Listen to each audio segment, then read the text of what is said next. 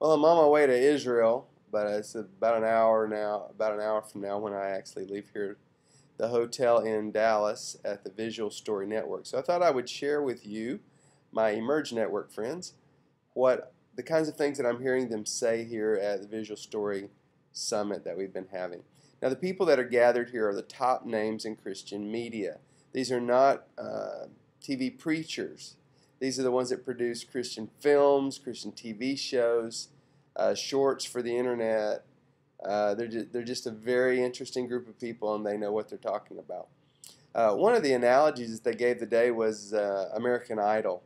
The guy said, you know, we've got to develop our abilities to produce media at a level that the world respects and a level that really gets a hold of them. And he said, what's been happening in Christian media so far, and this was the director of Steelhouse Productions, he said it's as though we've had the Christian version of American Idol going, and we've got the Paula Abdul role.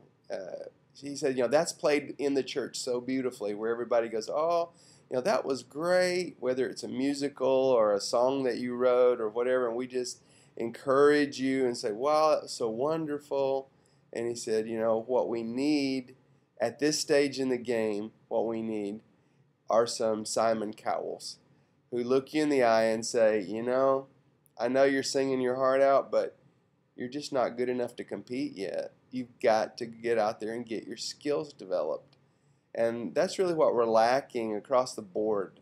We're not telling stories effectively. We're not skilled enough in the proper use of video, even songwriting techniques. And, you know, we do a lot of things in the church that's just sort of, um, it's amateur. It's got a good heart to it, and you can tell, you know, the people are really passionate, but there's not enough work that has gone into a lot of these projects. Videos don't have good sound, things aren't edited well. You know, just it's just sloppy, and we're gonna have to raise our standards, or the world is never going to pay attention.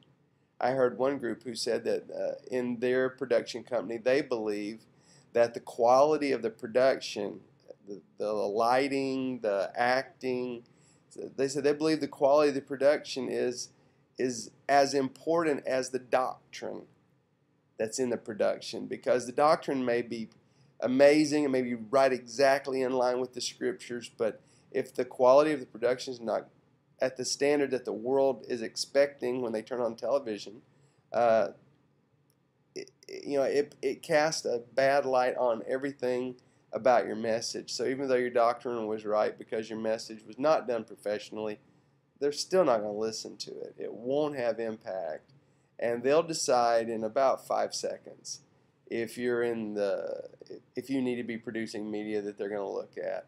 So we need to rescue Christian TV. You know, I don't watch Christian TV. I try to watch it, but there's just not enough on it that's compelling to me.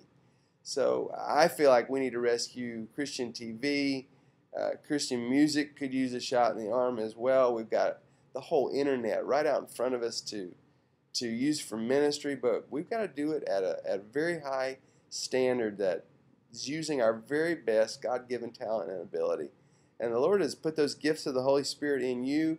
You've got creativity, but you need to find yourself a developmental path. Either go to some media training school or just get online and dig it out. You know, get some critique for projects that you make from people that'll give you, you know, some good hard feedback. Because if you're not getting some negative feedback when you ask somebody their point of view, you know, and tell me how are we doing with our music and whatever it is you're doing in the arts to communicate. Uh, if you need to find the kind of friends that will look at what you're doing and then give you some good negative critique, because you'll never improve if you're just getting pats on the back all the time and encouragement. Somebody has to tell you the truth, and love those people because they have a special gift in our life. So do your very best. Let's just keep getting better and better and better at what we do. God bless.